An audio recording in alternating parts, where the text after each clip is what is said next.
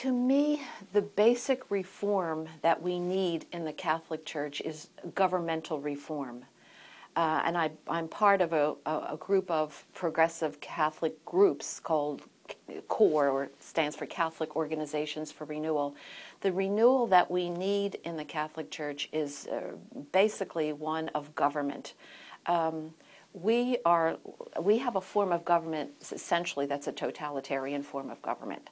And that's why it is so difficult for change to happen. And so if I had just one reform that, to me, that is the key. And if I could explain a little bit about that totalitarian state, I think, that we are under.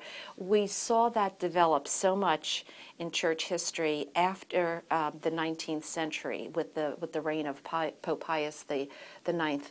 Before Pius the Ninth, of course, we had other popes, and the Pope always had respect and a place of honor, but there was difference. There were differences, and the differences were voiced. I mean, the political situation, the ecclesiastical political situation, was very different. But with Pius IX, we see a tightening up, a centralization, almost what I call popolatry, and the unfortunate outcome of the First Vatican Council, which resulted in a declaration that the Pope is infallible. Really, no person is infallible. No institution is infallible. If we don't acknowledge that we can make mistakes, I mean, to me, that's very arrogant.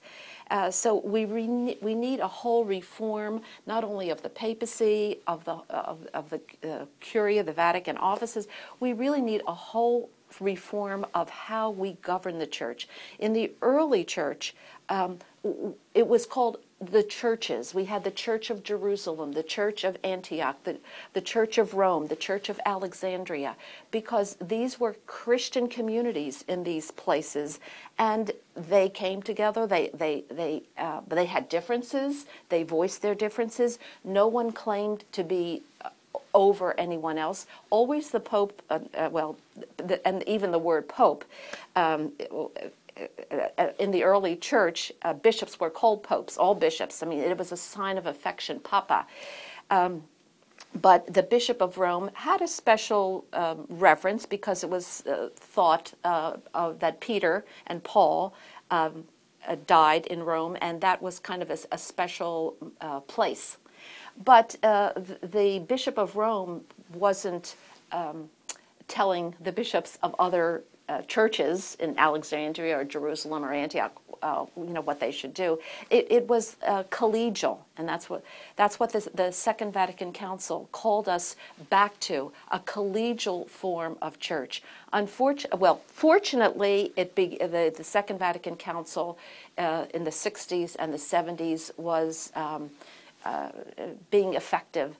But with the papacy of Pope John Paul II and now Benedict XVI, there's been a regression to the times before the Second Vatican Council, trying to get back to the 19th century of Pius IX.